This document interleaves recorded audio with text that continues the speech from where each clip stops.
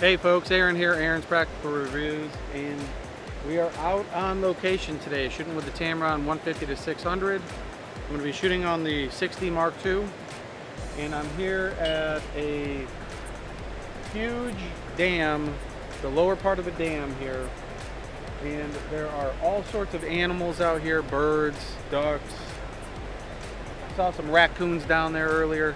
So we're going to put this to the test, see what kind of image quality we get, and basically see what kind of fun this is. I've had this for a while now. I know for a fact that it gets good images, especially on the 6D Mark II. But I wanted to showcase it for you guys, and I will put it on the T7i that I'm filming with now.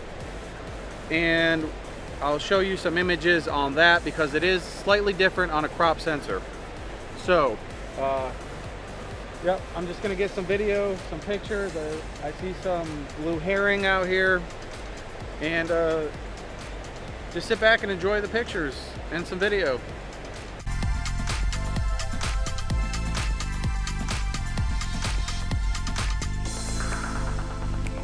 It's a beautiful morning out. I love this. I love being on location and doing this kind of stuff. This is why I buy the gear, what I love to do.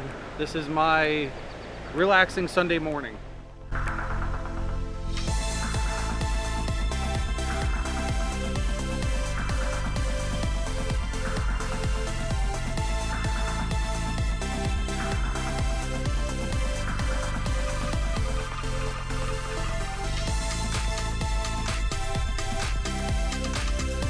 One thing that's really nice about this lens is that it has the VC is what Tamron calls it, basically image stabilization.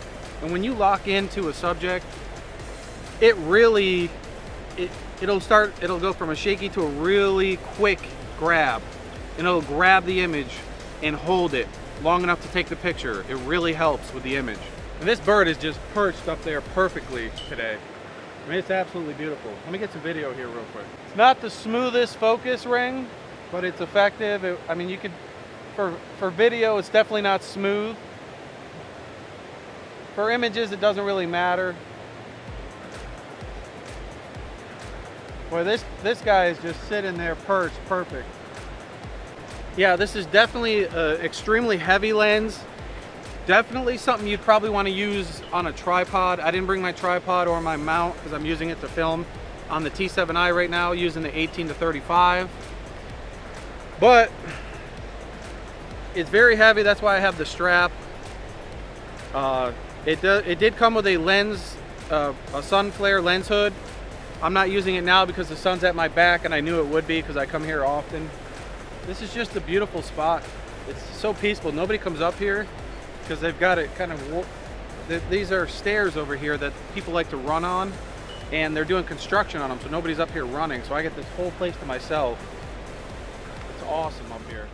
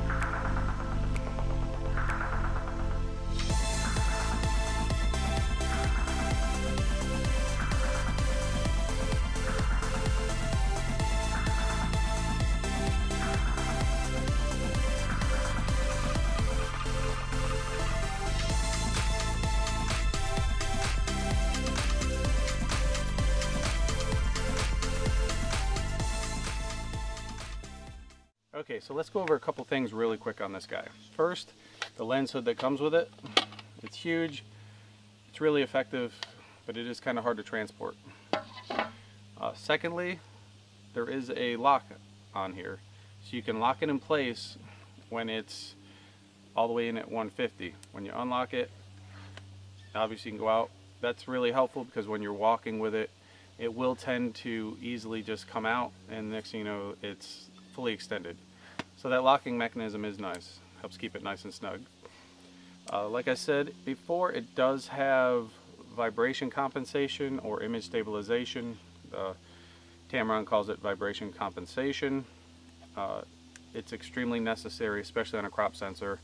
As you saw in some of the video clips there, I couldn't even get it focused when I was resting it on a rail.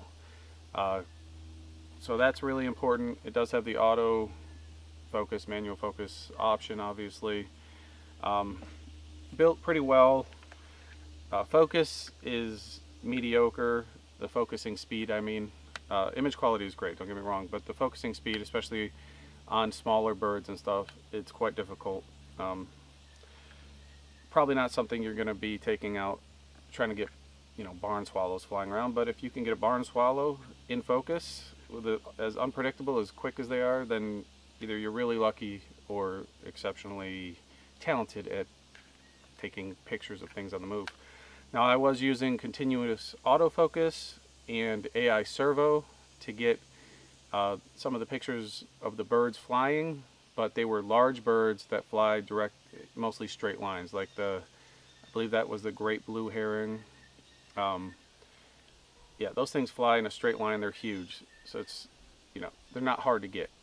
So continuous focus with AI servo on both the T7i and the 6D Mark II worked pretty well as far as capturing moving objects.